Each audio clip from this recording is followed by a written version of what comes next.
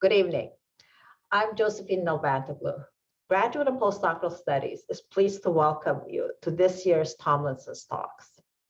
This event has been organized to honor Dr. Richard H. Tomlinson and his very generous contribution to graduate research at McGill University. We have planned what we are sure to be a memorable showcase of exceptional research that Tomlinson Scholars are doing. We decided to pursue a virtual format this year again for the Tomlinson Talks due to the uncertainty around planning a live event at the beginning of 2022. And we wanted to give this year's Tomlinson Scholars an opportunity to present and showcase their research. We are proud to announce that the 2022 Tomlinson Talks have been awarded the Virtual Sustainable Event Certification by McGill Sustainable Events and the Office of Sustainability. Many of us, including our scholars, are virtually joining the talks from all over the world. I would like to take a moment to acknowledge and bring into this virtual space some qualities of the physical space on which McGill University is located. We acknowledge that McGill University is located on land which has long served as a site of meeting and exchange amongst Indigenous peoples, including the Haudenosaunee and the Anishinaabe nations. McGill honors, recognizes, and respects these nations as the traditional stewards of the lands and waters on which we meet. In the past, the Tomlinson Talks were filmed and presented to Dr. Tomlinson, who enjoyed watching all the talks from the scholars. And we wanted to thank him for his support and commitment to graduate studies.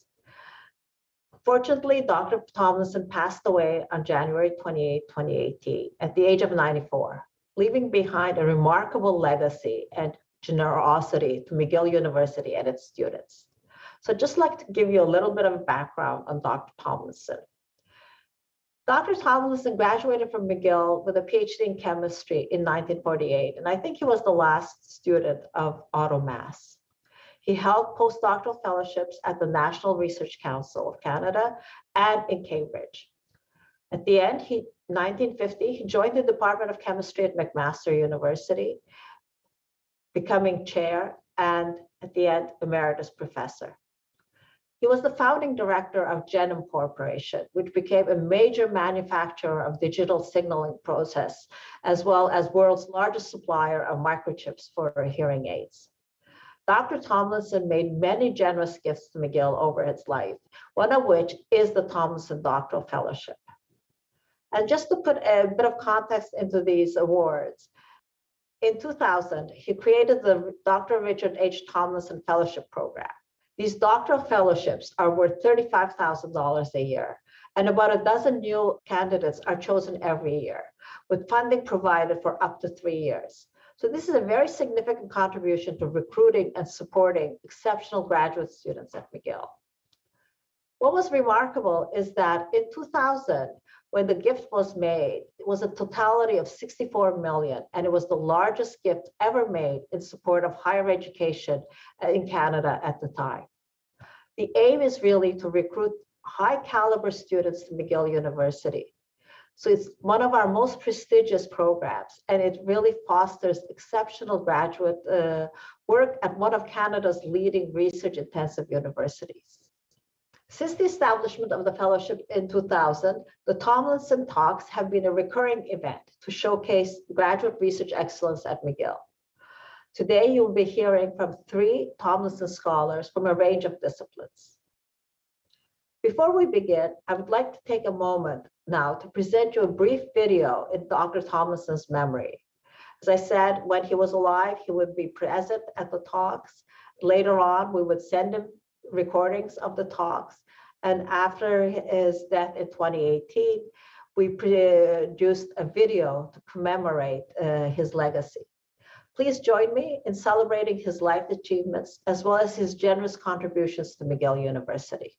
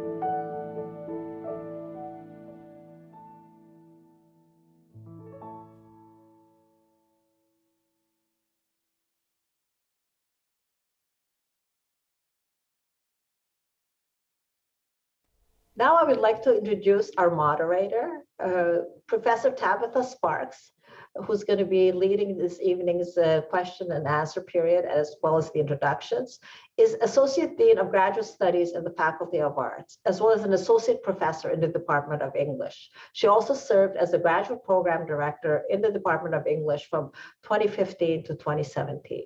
She has graciously accepted to moderate the talks, and we're very pleased that she's here. So I would like to welcome her to say a few words about the Tomlinson Talks before we hear from our scholars. Thank you, Josephine, and thank you to everyone who's here.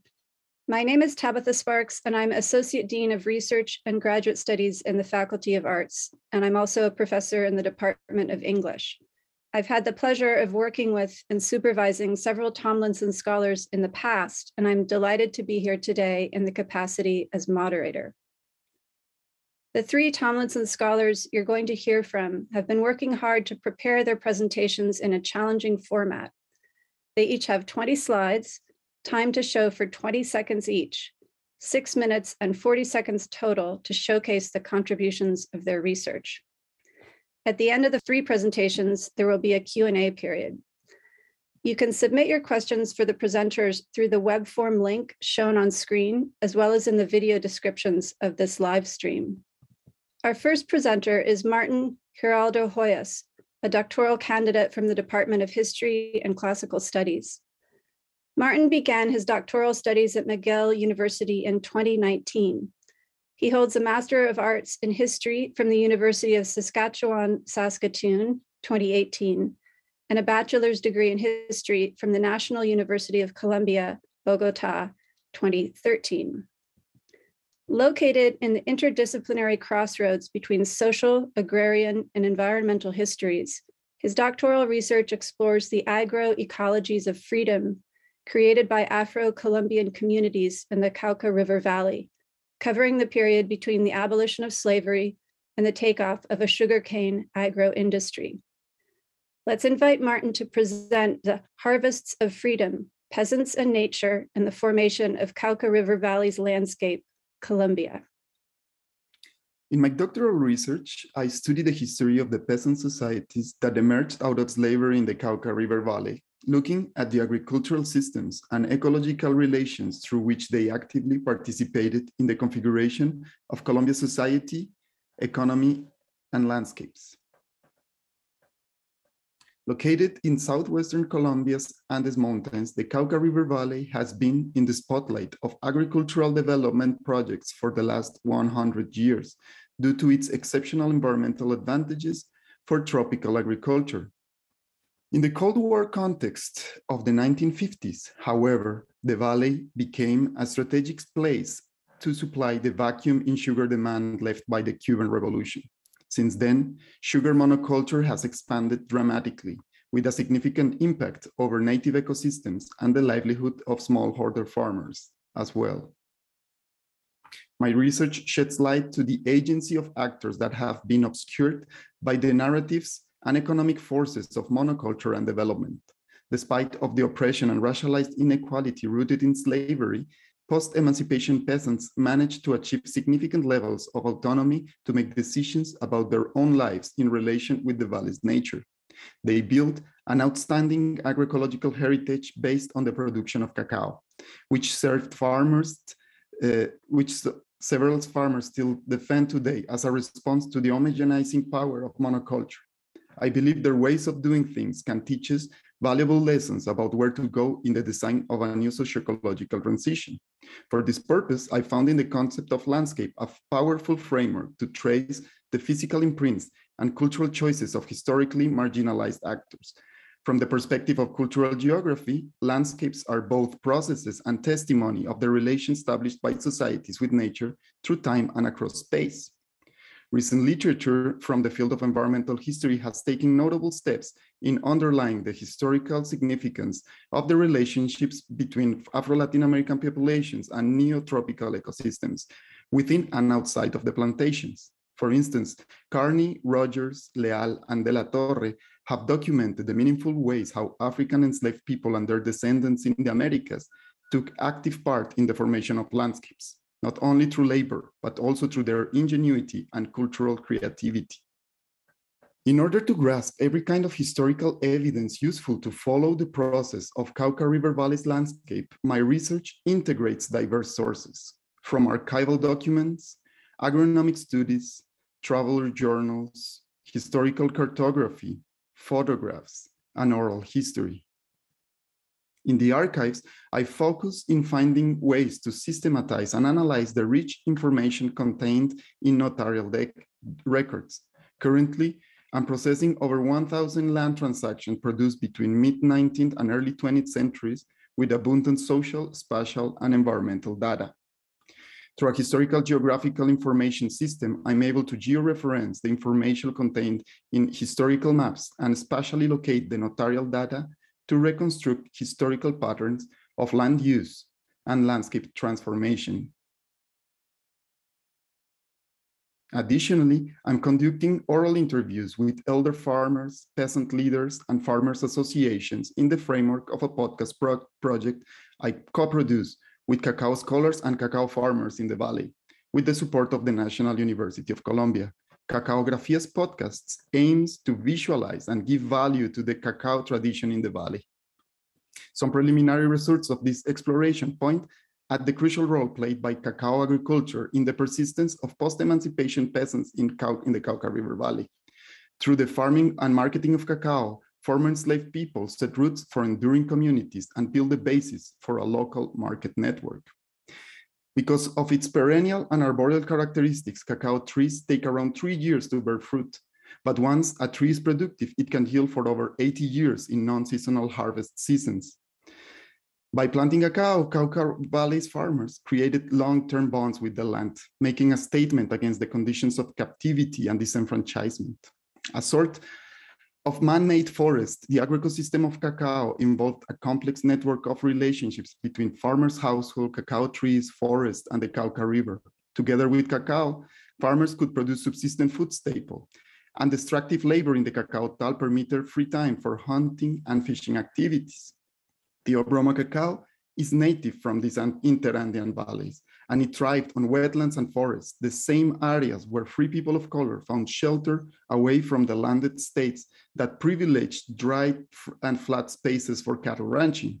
By producing cacao in floodable areas, peasants found a resilient strategy to relate with the hydrologic cycles of the Cauca River, which floods constantly threatened transport and settlement. This agroecological strategy relied on the use of native biodiversity and improved resilience levels to climatic variations. The economic and political instability in Colombia throughout the 19th century undermined the territorial power of Cauca's landed elites, allowing peasant communities to achieve higher levels of autonomy through the economy of cacao. For a fair period of time, cacao provided the harvest for freedom in the Cauca River Valley. My research contributes to document the role of post-emancipation peasants in shaping a landscape later devoured by sugar's commodity frontier. It nourishes the historical analysis about the influential roles of Afro-descendant peasantries in the Greater Caribbean, their ecological networks, and their agency in the formation of post-slavery societies. Today, however, numerous smallholder farmers struggle to maintain the agrarian tradition left by their ancestors. By raising awareness and learning from this history, I aim to contribute in the recovery of Cauca Valley's cacao agroecological heritage. Thank you very much. Our next presenter is Muhammad Taha Manzoor from Mechanical Engineering. Taha is a PhD student at the Thermal Energy Lab at McGill University. He completed his undergrad from National University of Sciences and Technology in Pakistan. Later, he joined Active Materials Lab at Korea Advanced Institute of Science and Technology in South Korea, where he completed his master's degree. Currently, he's working on understanding the conversion of solar energy to thermal energy and energy storage using molten salts. Taha has published several scientific articles in renowned journals such as Solar Energy and Advanced Functional Materials. Today, Taha will be presenting Thermal Batteries Storing the Sun in Salts. Hello everyone, I am Taha Manzoor, and today I'll be talking about thermal batteries, that is to store the sun in salts.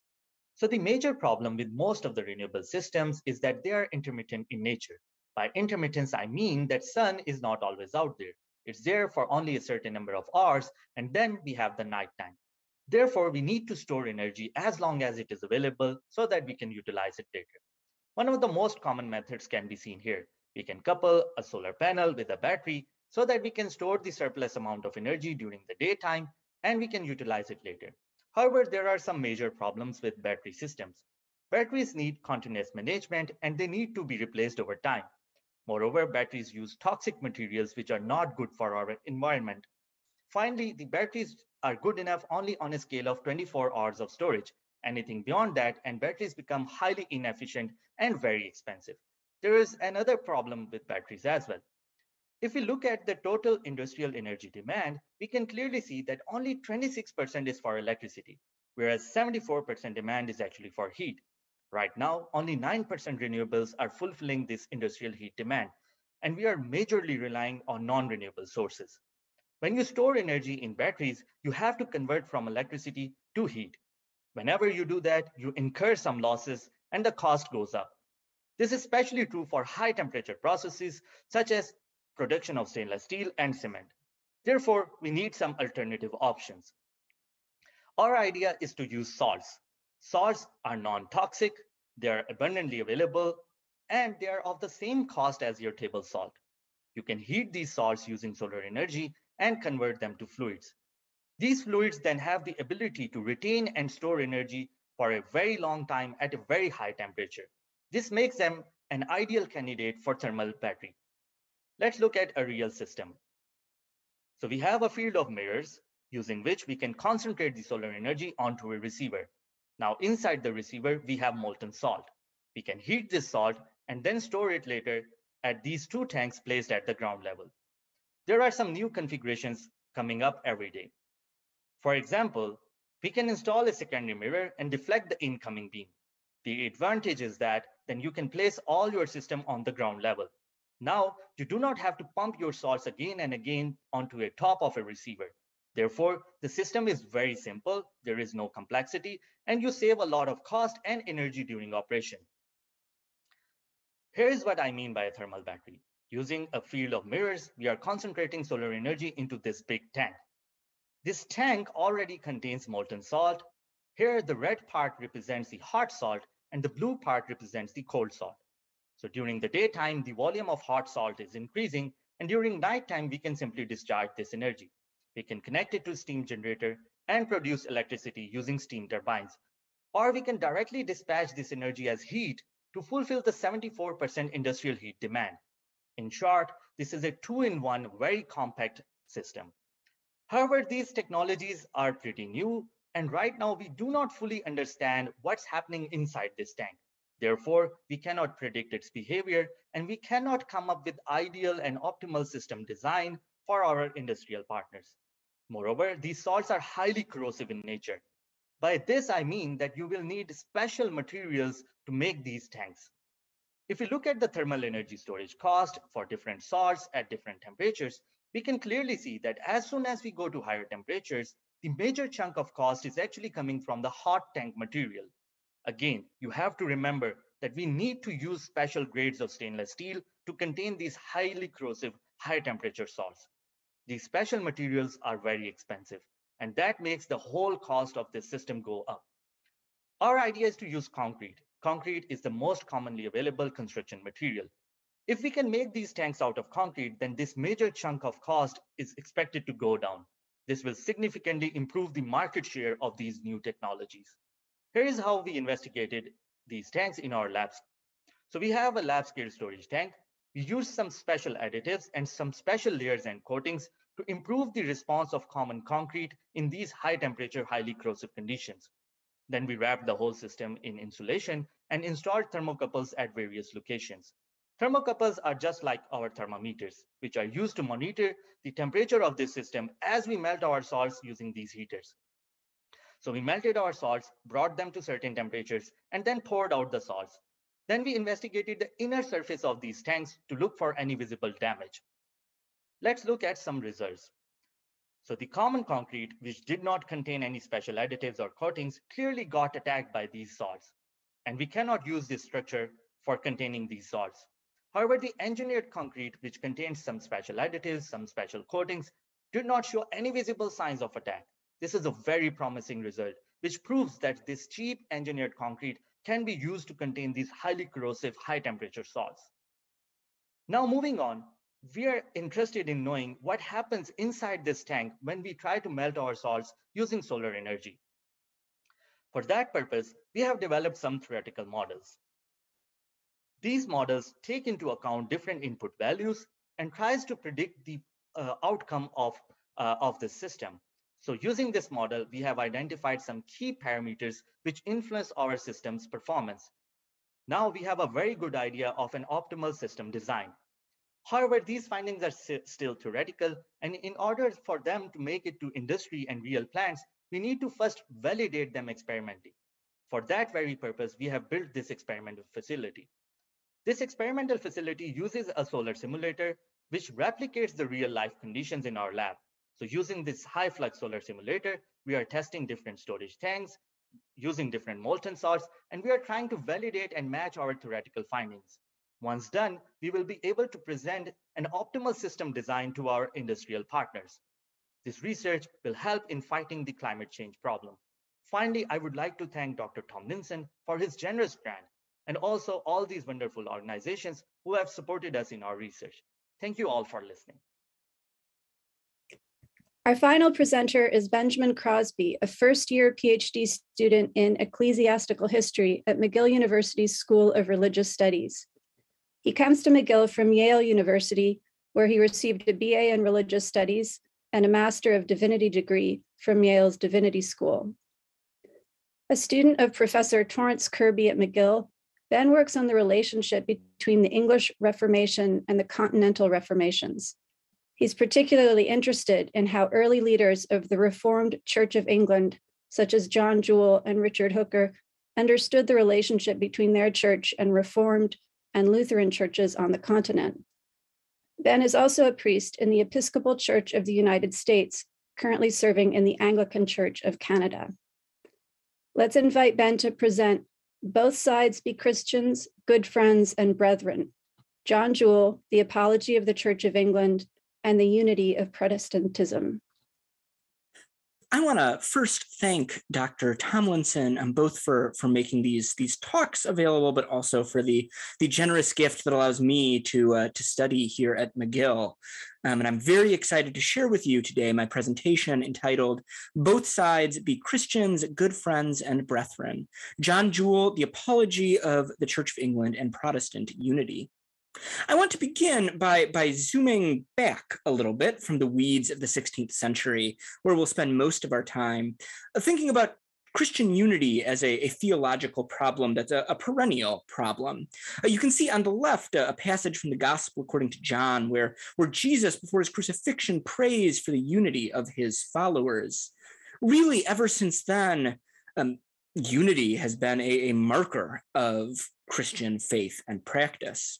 And if you look then at the screen on the right, the image there, you can see why this perennial Christian focus on unity might pose a problem for the 16th century Protestant reformers. The 16th century witnessed an explosion of types of Christianity, types which not only split off from Rome, but also disagreed with each other.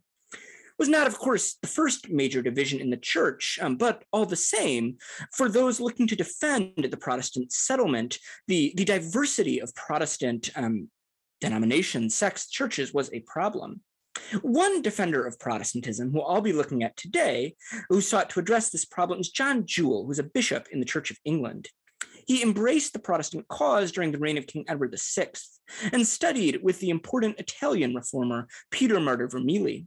He fled to the continent with Vermigli during the reign of Mary I, when England was returned to Catholicism. But when Elizabeth, took the throne and returned the Church of England to Protestantism, he came back and was made Bishop of Salisbury.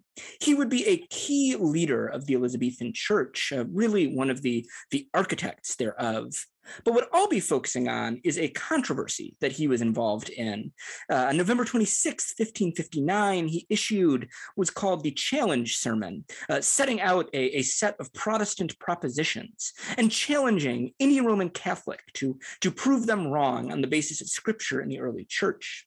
He expanded some of these themes into his 1562 Apology for the Church of England. Now, in 1564, a Catholic priest by the name of Harding, who was English but fled in exile to the Low Countries, responded to that challenge sermon, and the next year issued a book called a Confutation, which was a book-length rebuttal of Jewel's apology. Jewel will then respond to Harding with a defense of the apology in 1567. Harding will then issue another volume critiquing Jewel's defense, and finally, Jewel will update his defense shortly before his death.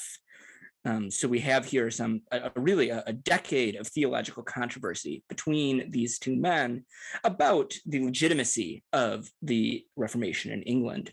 And one of the accusations against Protestants, against English Protestants that I'll be focusing on is one of disunity, that Protestants not only split from Rome, but are disunited amongst each other and indeed anathematizing each other. And so they cannot be the true church. Jewel will respond to this by making an argument for a unified Protestantism. He will name Martin Luther and Ulrich Zwingli, the German and Swiss reformers who were two of the most important early reformers, as engaged in a shared Protestant project, as being both most excellent men sent of God to give light to the whole world, as he writes, even though the two men couldn't stand each other and had profound and deep theological disagreements. For Jewel, this shared God-given mission to preach the gospel is more basic than whatever disagreements may exist.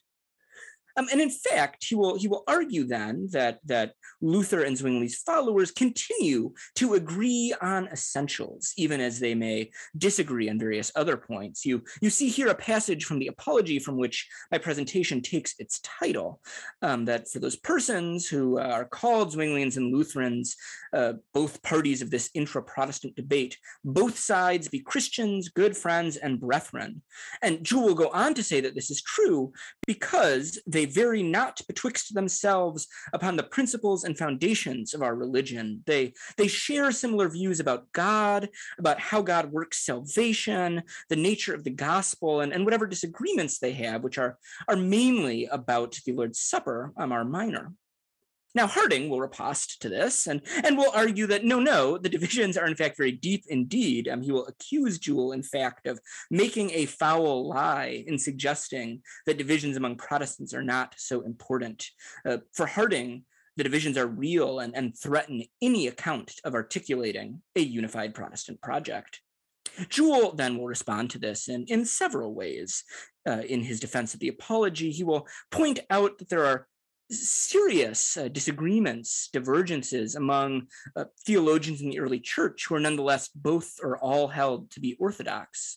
He will also suggest that the Protestants simply need to get together to hold a general council or a great conference, and they'll be able to hash out their differences. And Jewel can argue this again because of his commitment to this basic essential Protestant unity. The secondary issues on which Protestants disagree can, he thinks, be hashed out if the Protestants all get together. So now we're some 500 years after this dispute, this controversy, and one might argue that Harding's arguments have been vindicated. After all, Lutherans and Protestants the Lutherans and the Reformed remain to have separate churches, and indeed Protestant sects have proliferated in a way that neither man probably could have imagined. And yet, we might also read the years since the controversy as Jewel's vindication, or at the very least, a sense that Jewel was ahead of his time. See, this strategy of of differentiating between core agreement and secondary disagreements within Protestantism has been crucial for Protestant ecumenism. For example, the Lauenburg Concord in 1972 between the European Lutheran and Reformed churches. In this sense, we might say that Protestants have continued to use Jules' strategy as they seek to live out Jesus' command that we began with, recorded in the Gospel of John, that all of his followers may be one. Thank you so much.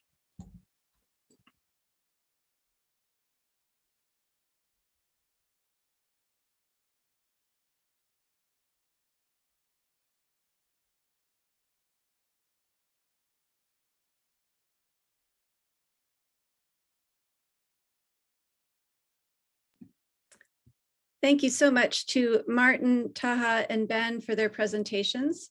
We can now move to questions from the audience. And as a reminder to those listening, you can submit your questions for the presenters through the web forum screen, as well as in the video description of this live stream. So our first question is for Martin. Martin, I really liked your conception of landscape as a kind of testimony. Are there specific examples of this in your research about the Cauca Valley that you could tell us more about? Well, hello, thank you for the question. Actually, there is, and I'm exploring the actual imprints in the valley's landscape left by these peasants, particularly in the floodable areas. The floodable areas have been told to be, have passed through a strong process of drainage and desiccation. And this process is often read through the eyes of monoculture. Yet what I have found is that through cacao agriculture and cacao agroecosystems, these farmers managed to use the floodable areas in a sort of saying more resilient ways. And I found that is an amazing example of landscape processes that implies landscape transformations, yet not necessarily completely changing the hydrological cycles. So I guess that's a good example for that. Thank you. The next question is for Taha.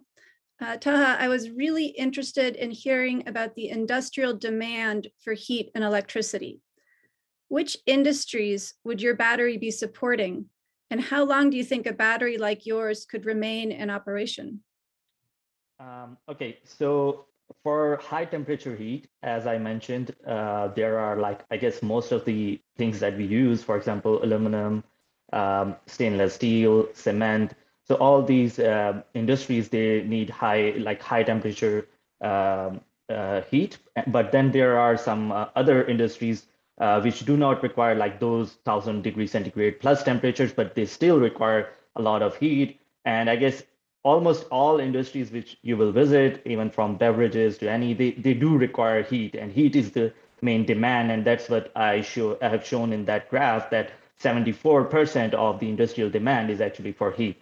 So yeah, there are 74% opportunities, I would say.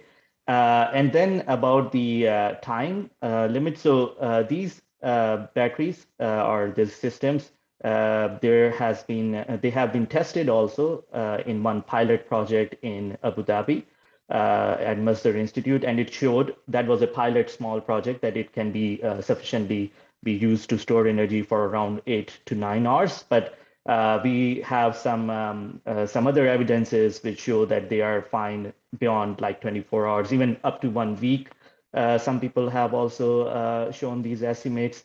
But then thing is that you will require better insulation, and also there is also need to identify the sectors right now which will require that kind of long duration. So probably in a case of some catastrophe or a long winter, maybe, then we will need these technologies for longer time. So yeah, we can definitely say up to on an order of weeks is possible. Thank you. This one is for Ben. Ben, learning about Joule was fascinating. Are there other figures from early modern England or the continent that have been influential in your research? Are there voices from the time who counter or complicate Jewell's approach to religious toleration? Yeah, thank you. That's a great question.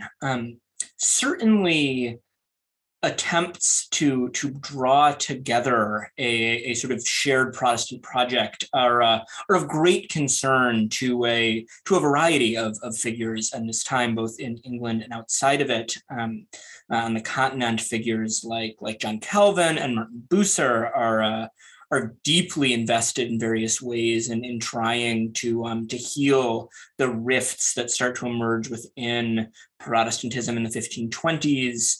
The other figure that I look at the most alongside Jewell is Richard Hooker, who is actually a protege of Jewell's, who similarly, particularly in his doctrine of communion or the Lord's Supper, wants to provide an account that that avoids, as it were, furthering conflict and perhaps sort of comes around to solving it. In terms of complicating figures, I mean certainly, right? I think there is a real extent to which Jewell in making this claim is working against a truly massive amount of polemic and invective that various sorts of Protestants are directing at each other, which makes for fun, if not always perhaps edifying reading. So yes, so they're certainly operating in a context where this claim of unity is a highly charged and contentious one, and you certainly have other figures going on who are concerned that that such attempts to draw together divergent views threaten the truth of the gospel and perhaps the eternal salvation of the people involved. So certainly it is a complicated story, and the only voices are not Jewell's or Hooker's. Thank you. Okay, the next one is for Taha. Taha, what was the process of arriving at the combination of elements to mix with cements? Is this already in use in other countries? Yeah, so as we said that we wanted to reduce the price, so we did not want anything which we add and then it's novel and unique and can only be made on a small scale, which will increase the cost of the engineered concrete itself. So we made sure, I cannot reveal the names right now because it is still in the publication process, this work. But all the additives that we used or the paints, they are commercially available. Even they were acquired from within Canada from some companies which are working in construction. And even when we wanted to buy them in small quantities, they said that just take them for free, for free samples, because these are like very common, very cheap products that they have been using. So none of this additive is it's the one which you cannot find, or it's a new or unique thing. They all are already in use in industry. So that's what we made sure about these compositions. Great, thank you. Martin, could you please speak a little bit more about your podcast and what kinds of topics it covers? Yeah, sure. The podcast is a project associated to my research, and we are actually conducting interviews with elder farmers and in a sort of gathering together the oral histories for these communities, but at the same time to reveal to connect what is the community's memories about these times with the actual research by agronomists, historians, and etc. So the podcast tries to bring up light and create conscious about this huge past of cacao, which most of the people who lived here in the valley, they are not aware of, and to bring that up to light and to learn from the experiences of these farmers in the past, potential agroecological practices for upcoming transitions and very much needed transitions in the ways of using land and designing landscapes. Thank you. Ben, this may be a silly question in context, but asking as a non-Christian, Could you briefly elaborate on the splitting of Christianity in the 16th century? How did we end up with this disagreement? Of course, I would be very glad to, and we'll try to do so briefly. So when I'm talking about the 16th century split, I'm in particular talking about a split that happens in Western Europe, right? There's sort of already during the Middle Ages been a split between what we now call the Eastern Orthodox Church and the Roman Catholic Church over a set of complicated questions that were generally had less to do about core matters of doctrine or Christian belief, but more about, frankly, sort of ecclesial politics.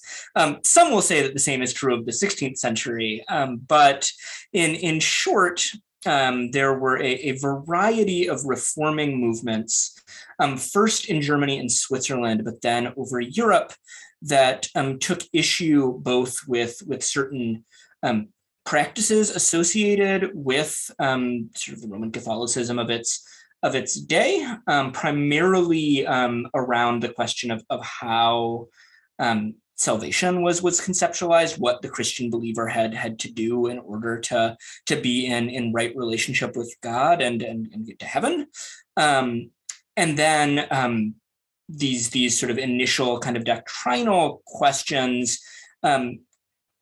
In part because of a rather ferocious attempt to sort of smack down these disagreements on the part of the Roman Catholic hierarchy, really sort of exploded into a wide rejection in again much of Germany, in England, Scandinavia, France, parts of the Low Countries, of wide swaths of Roman Catholic doctrine, as well as the authority of the Pope to determine indeed sort of what the contents of church doctrine are. And of course,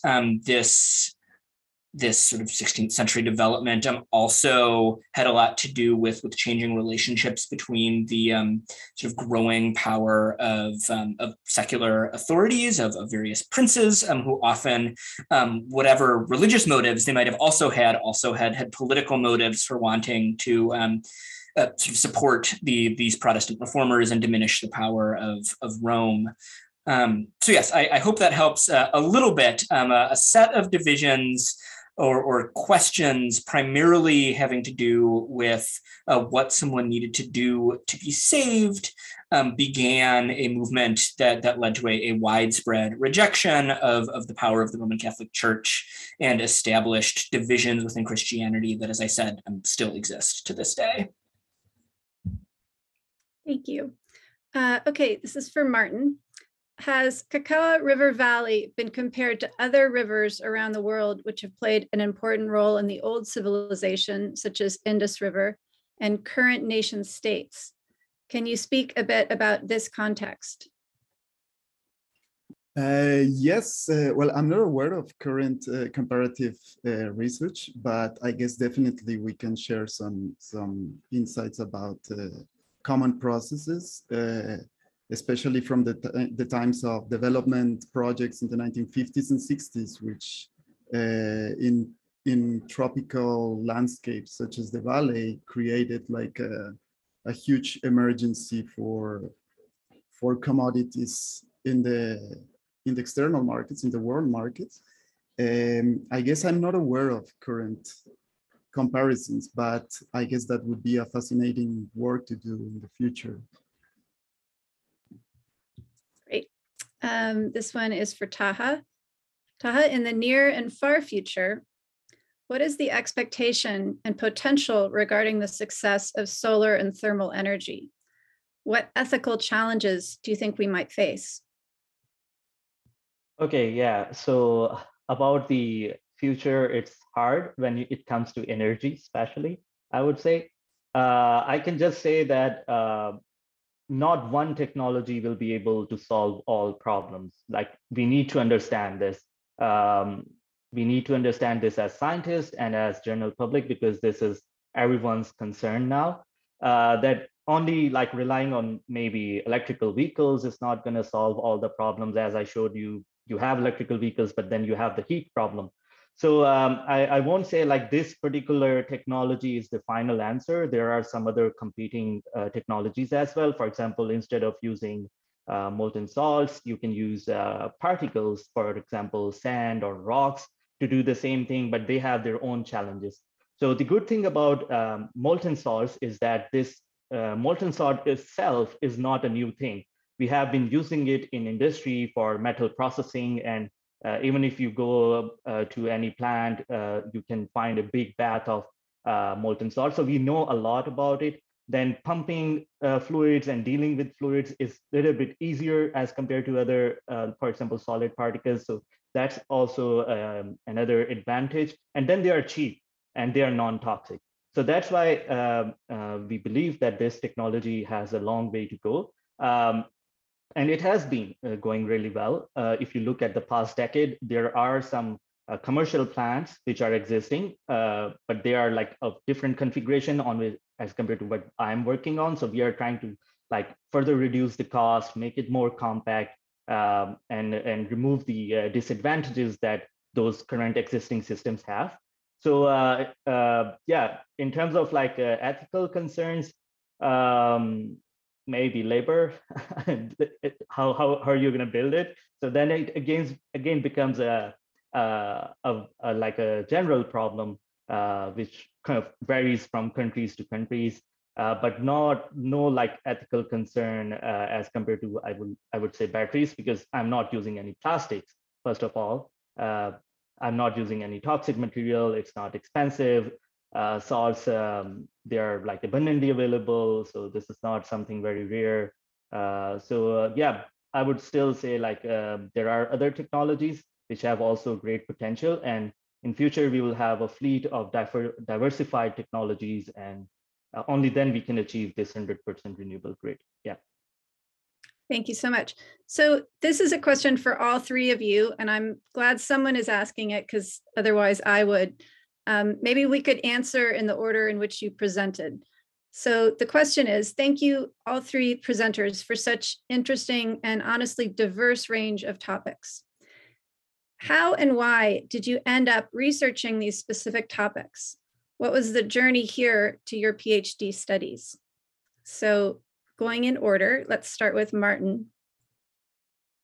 Okay, yeah, well, that could be a long answer, so I'm gonna try to be short. Well, I've been studying agricultural history, like Colombian agricultural history, for a while, and although I'm not originally from the Cauca Valley, I've had my approaches to the valley thanks to research projects, and I realized how important it is to talk about this particular landscape when talking about Colombia's agriculture. We often relate Colombia with coffee, and we relate it in the Caribbean with bananas and with many other products. But we neglect the place where actual agro-industry development happened. So I came to the Valley, I studied first I like to say like the actors with power of landscape transformation. I studied the landlords, the sugar mills.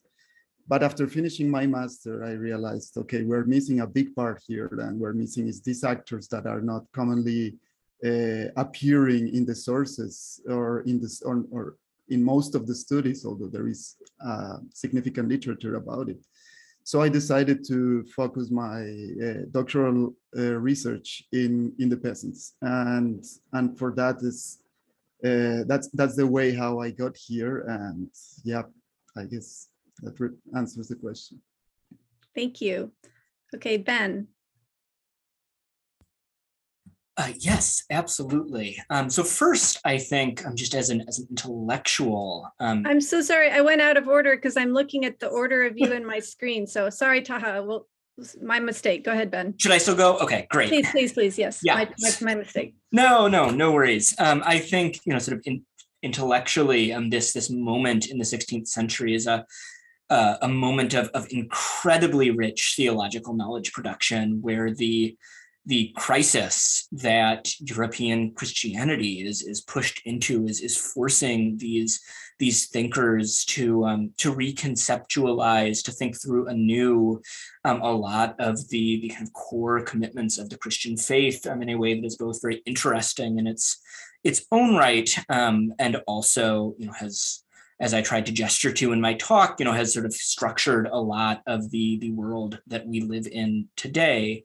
But more personally, as well as was mentioned in my introduction, so I am an Anglican priest. I am an heir to the English Reformation, to these attempts by figures like Jewel to think through this particular version of Protestant identity, and this passage from John that I began with, this prayer that we may be one, is something that matters to me, not only as an intellectual exercise, but also quite personally. And so my hope is that my work not only enables us to better understand these questions, these debates in the 16th century, contributes to the scholarly conversation there, but may also be of use to those who are confessionally Christian and trying to work out questions of unity amidst difference or division that continue, that Christians ask today as much as they did in the 16th century. Thank you. Okay, and now Taha. Yeah, so being an engineer, it's really hard to pinpoint your interest, especially if you're a mechanical engineer. This field is very vast. So I worked on various topics. In my bachelor's, it was different. My master's was completely different, what I'm doing right now. So yeah, I guess I just wanted to do research and then find good research questions that what I would say in general about choosing this particular topic. Obviously, the climate change and everything that was going around back in 2018 was a factor. But to be honest, it's in engineering, it's not like you cannot pinpoint your interest right away from the day one. It kind of develops and matures over time. After working with a lot of different topics, this is what I liked. And as I said, that this doesn't stop here. It's not the end of my journey. In future, I might be doing something else, but I just wanted to make sure that whatever I do contributes to something good. And I would suggest everyone just focus on that, and you'll find a lot of things. Thank you. Well, that's a good note to end on. It's time to wrap up the Q&A and the 2022 Tomlinson Talks. And I'd like to take a moment to thank our scholars again, as well as the Tomlinson Talk organizers and our McGill Multimedia Services team, without whose skill and support none of us could be here. And also our audience for joining us. And of course, Dr. Tomlinson himself, without whom we might not have these brilliant scholars in our midst at McGill. We hope to see you in person in 2023. And thank you for attending today.